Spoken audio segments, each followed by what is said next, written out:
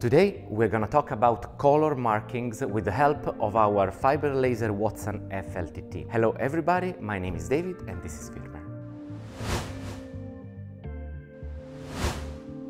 High quality color marking is not achievable on all metals.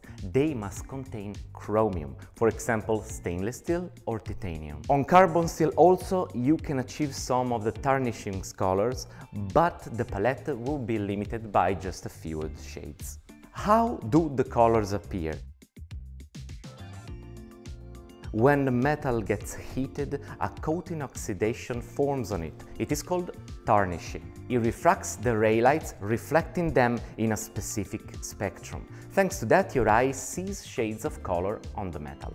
According to the temperature of heating, the thickness of oxidation coating changes, changing color along with it. The result depends on power, speed, frequency and temperature of the metal, and obviously each metal has its own unique set of parameters. Let's do an experiment. We have made a layout with a lot of squares and we will assign specific settings to each square. You can see them on the screen. Now we have a table with different shades of colors and we will make the first square and then we'll heat the second and we'll mark it using the same settings. Today we are using a MOPA 30 watts with a 200mm lens. Let's start, guys. Let's take the metal, we place it on the working area, and now let's check if everything is fine. We put it in the right position.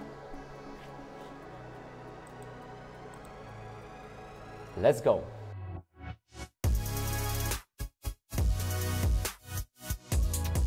Okay, now let's take a look at the results. As you can see, the results are very different.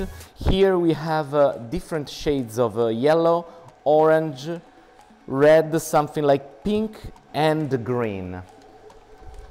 And then, let's go.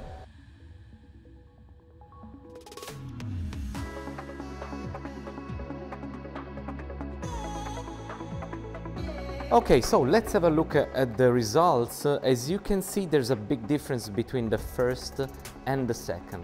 So, did you like it? Are you interested? Contact us.